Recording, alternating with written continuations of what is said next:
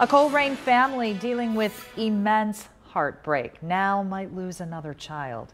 18-year-old Andrew Allen is in critical condition and his family is asking for the community's support. Andrew was hit by 2 cars on Monday, just weeks after his younger brother, 2-year-old Brody Allen, died from brain cancer. 9 on Your Side's Brianna Malloy spoke with family members about how the community can help.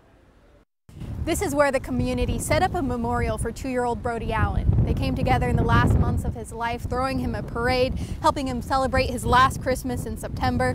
But now tragedy has hit the family again. Their 18-year-old son, Andrew Allen, is in critical condition after being hit while crossing Niagara Street and Springdale Road on Monday. The community has stepped up, bringing the Allen family meals and supporting them in prayer. Andrew's father, Todd Allen, says it's made all the difference. These past 3 months have been amazing, beautiful, tragically, unfathomably, just devastating all at the same time. And our community and the world has carried us through that. And the family is also asking that if anyone wants to help, that you donate blood to the Hawksworth Blood Center. They also say that you can stay updated on the Team Brody Facebook page. In Coleraine Township, Brianna Malloy, 9 on Your Side.